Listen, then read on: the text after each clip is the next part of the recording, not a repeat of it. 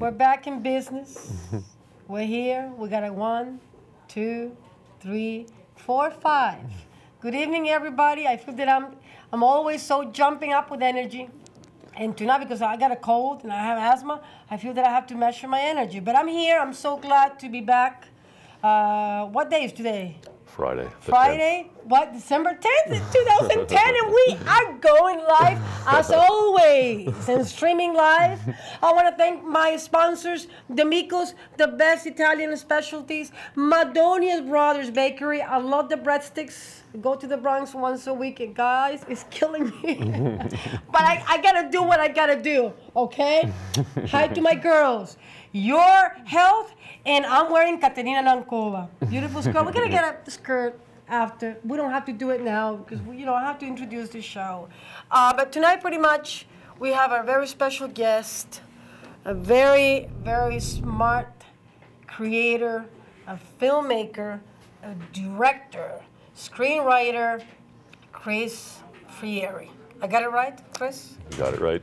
Sweet Lorraine is the movie that we're going to be talking about.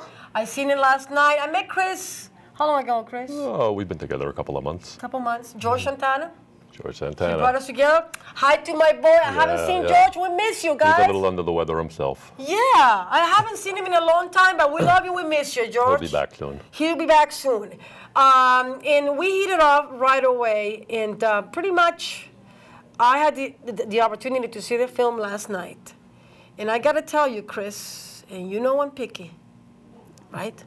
True, I know that about you. Okay, and I've seen the film, and the first thing that came to my mind was how clever was the writing. And when you came here an hour ago and we were having our goodies with all my crew, okay, Melissa Gray and Quelly Washington on cameras tonight, thank you for coming and helping. I said to you, Chris, the writing. So I want to talk about your writing. I want to talk about to perfect it. Well, the ABCs, how you make a movie, how you made this happen. Where do I start on this one, Sissy? I don't know. Chris, going back in time, like when you put it together, when you have it in your head, what you were thinking? Like what was in your mind? Like the mental process, if you can remember. Well, really, I was just really going along making films, like amateur films and Super 8 and 16mm films. And at some point, I met, through a friend, I met a film producer, a Broadway producer, Frederick Zolo. And we got to know each other, and over time, he suggested to me that we make a real film together, a Hollywood film. And so he said that. Maybe I started writing it a year later. You were afraid when you started writing it? No, not in the slightest. No, I've been working at it for quite some time, really. I was happy to do it. I didn't think it would take the entire decade, but right. We managed to prolong it. Because films take time to get done. They say the second one shouldn't take as long. Right. But this one took really getting on. April will be 9 years of it. That's a lot. From when I started writing in April 2002, and we shot it in October, November of 2009. And then the 2010 is a whole other post-production story. And do you keep diaries, Chris, when you were writing it? No? I mean, how obsessed are you with your own work? Do you get obsessed like, Yeah, well, I'm very single-minded like that. I don't like to write too much down. I don't keep a diary, sporadically, but not during this thing. I have a bunch of things scribbled. I have notebooks that I've scribbled in, but it's nothing too deep in there. And what about casting the actors? Tatum O'Neal. Tatum O'Neal. Well, that was our lucky day. Oscar winner actor. She's in the film. Stephen Bauer. Right? Great man. Chris, what's his name again? Peter Green. Other guy, Peter Green. Boy, he did a great job. He did a great job. He's very relaxed in front of the camera, that guy. Yeah, he was really good. A real pleasure to work with. Yeah. And these guys, Tatum was a different story. We got her kind of late. I mean, they all came in kind of late, come to think of it. But Peter, his agent saw the script, and Peter read it, and he really liked the script. So he came with us. So we were really, really lucky to get him because he's working I think he made 7 or 8 films that year or something, so he's working all the time. So he took it on that strength of that. And same thing with Steven, too. You know, these guys only got on board really several days before we started shooting. I think we started shooting on a Sunday, and I don't think Steven signed up until Thursday. Oh, wow. What about the reading? We had one reading on the Friday night. You start shooting on what, Monday? Started shooting on a Sunday morning. Fast. And that was no rehearsals. So that was it, one table reading. Look at that, guys. We're talking about magic. And that wasn't even with the whole cast. And, not even with the whole cast. We were reading it and going along with it, and no one found it particularly funny that at some point somebody said something and everybody at the table laughed, and then it was a laugh fest the rest of the way. So okay. Yeah, because I laugh a lot. I was sitting last night and I said, "You are neurotic, Chris." Yeah. I was watching the film. You don't even know me that well. And I was watching. You haven't seen anything. Chris, I was watching the film and I said, this guy is smart, he's clever, he's witty, he's quick, you're fast, okay? I get up and take a bow. Oh, you get, well, come on, I know how to pay compliments. I know how to do it. It's just very music to my ears. Yeah, See. yeah. I listen to this all day. And I tell you, I enjoyed it so much because I figure, I know, I want to know, I want to believe that it was very difficult to make this film happen. I want to hear about the obstacles. It took some time. It took some time to do. I mean, but there's a lot of personalities involved with it. And, well, there's a lot of personalities here, too, when you walk in. You're the main personality here, though. It's all very... Man, everybody is... very clear who's at the top of the food chain around here. How we can get stressed out. We get stressed out so easy because, it's about, keeping yourself in control. And you have a team. Is the same with you. I was fortunate. I had good people with me, and really the crew and the actors, they made the whole thing happen. I mean, once the shoot started, I had to watch what was going on and say cut and maybe suggest this or that, but it was not anything I hadn't done before. So in terms of direction, you're very. Let me take this out of your suit. Hold on. Oh, please. Okay.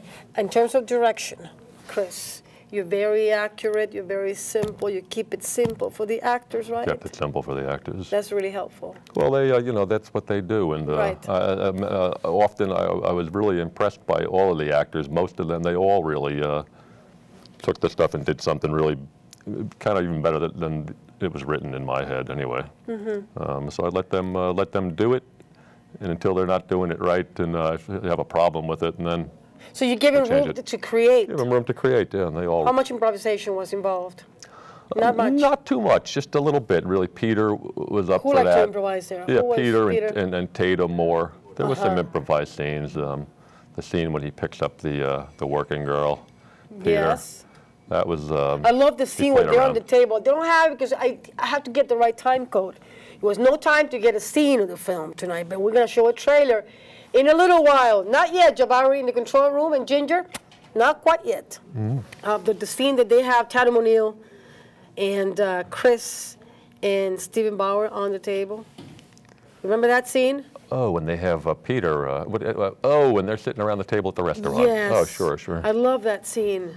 And the scene that they have with George Santana. That was a pretty really good scene. Yeah, that's really well cut, too. It was well covered. It was really well done. That scene was like, oh, my God, look at this. Yeah, we shot that under the available light, too. It was this fluorescent light, like the blue scene. When you look at it, the whole thing has a blue tint to it. Look at you, how look you in front. Look at yourself. Look at that monitor, Chris, for a moment. Just enjoy yourself. I look suntanned. It looks nice. It looks beautiful. You look very British. You remind me a little bit of Alan Cunning. The British actor, when he was young, I'm giving you a big compliment. Okay, and all these great actors.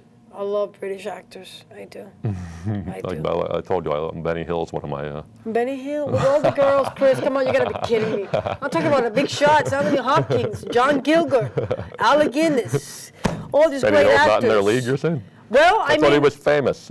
Yeah, you're right. It's so, how you keep, I wanted to ask you, how you keep it clear, because we were talking when we had dinner last night, the night before. The Woody Allen, one of my favorite filmmakers, he says that it's 3 kinds of movies, right? The one that you have in your head, the idea, the concept, the one that you write, and the last one is the cut, the last cut. It's three very distinctly different things Very in this yes. case, for certain. Yeah. How close, I wanted to ask you, and thank God I didn't forget, how close was this film from what you have right here in your mind? It's close. It's just really things were cut along the way. There was just things that were left out of it. But the intentions of it, and like the story itself, nothing was really lost of the story. Really, there came a point in the film we only had 6 days left to shoot, 6 days of money left to work with. But I looked at on the script, we still had 8 days worth of shooting to do. So I think we cut about 12 scenes out of it. 12 it was scenes? the fat. It was Do the you fat. have those scenes? I would like to see them. Well, they're on paper. They're written, but they're not. We never shot them. Oh, I see. I thought it was the ones that you don't get to see. No, it wasn't like that. They just never were shot. So we had to cut all over the place and kind of make the adjustments from there as far as the transition goes. I said but it was the script was written in such a way where you had enough characters to cut between. It wasn't too inconvenient for you to. What makes a good filmmaker, Chris, in your opinion? What's the key? Like, what makes a great movie? I'm trying to figure it out. Because, I mean, there's no secrets, honestly. You can have the greatest cast, and it doesn't mean that the movie is going to be the greatest movie ever done. Am I right or am I right, guys? I mean, it's no... I've seen it a million times. You see all these great movie stars, and the movie goes right down the trail. No chemistry. No chemistry. No magic. Right? So, I mean, what makes a great film? What makes a great director? If this one is any, any indication of greatness, I don't know, but the cast was very dedicated to it, and the people with they believe in the project. They believed in it, right. I think, really deeply, and they worked on it. They were ready to work through all. The conditions weren't great out there. There was hardships, right. And it was a lot of, it was long hours and very low pay for everyone. Okay, guys, let me explain that to you for people who don't know what we're talking about, because some people, they're not actors out there. Actors, musicians, writers, playwrights, directors, filmmakers, photographers. Can I keep going? Guys, it's such a big struggle that we are willing to work, am I right, Chris? Oh, sure. For very long hours. For what we love. Oh, I love it. I didn't want to go home at the end of the day, but the union rules were saying the union, 14 hours is it. And that's it. But we can keep going. Oh, sure. I can work 24 hours straight without sleeping. You want to bet? I can do it, We I can keep going for a whole week without stopping. Okay, in the control room, Jabari, my boy, can we have the trailer? Can we see the trailer? Just let me know when you're ready, because I am ready. I was born ready. Okay, so let's see if we get to From the producer of Quiz Show at Mississippi Burning, Tatum O'Neal, in Sweet Lorraine. Sweet Lorraine, starring Stephen Bauer, Peter Green, and Academy Award-winning actress Tatum O'Neal. Sweet Lorraine.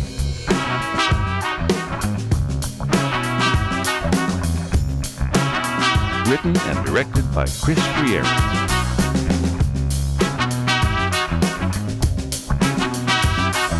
Academy Award-winning actress Tatum O'Neal is Sweet Lorraine. A Ghost Lynn film. She is, I want to give one word about Tatum O'Neal. She